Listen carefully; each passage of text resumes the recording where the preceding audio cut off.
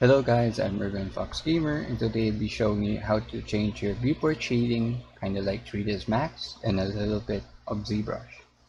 So let's begin by clicking here. Make sure that you are in this viewport shader, then clicking the down arrow.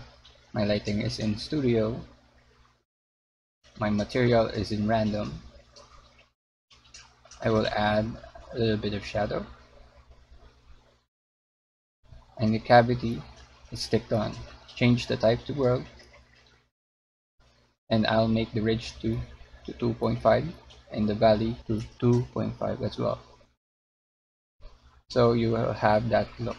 It's much more easier to see if you have like flat edges. Compare it to like a flat shader like this.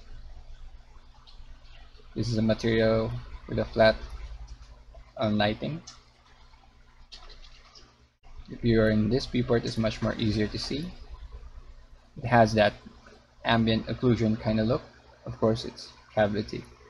Now let's go to making it look like ZBrush. So it's very easy. Let's go back to this matte cap. Change the matte cap. Let's change the material by clicking here, and there is your ZBrush lighting. The same settings.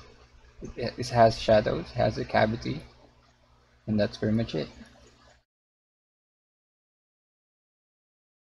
You can adjust your settings to whatever you like. You can assign a color of your choice.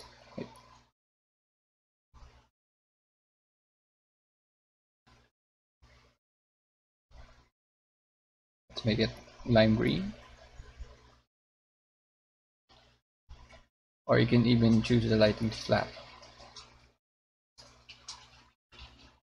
It's up to you, and which is appealing for you and easier for you to work with. So that's all I got for now, and this is Urban Fox Gamer signing out.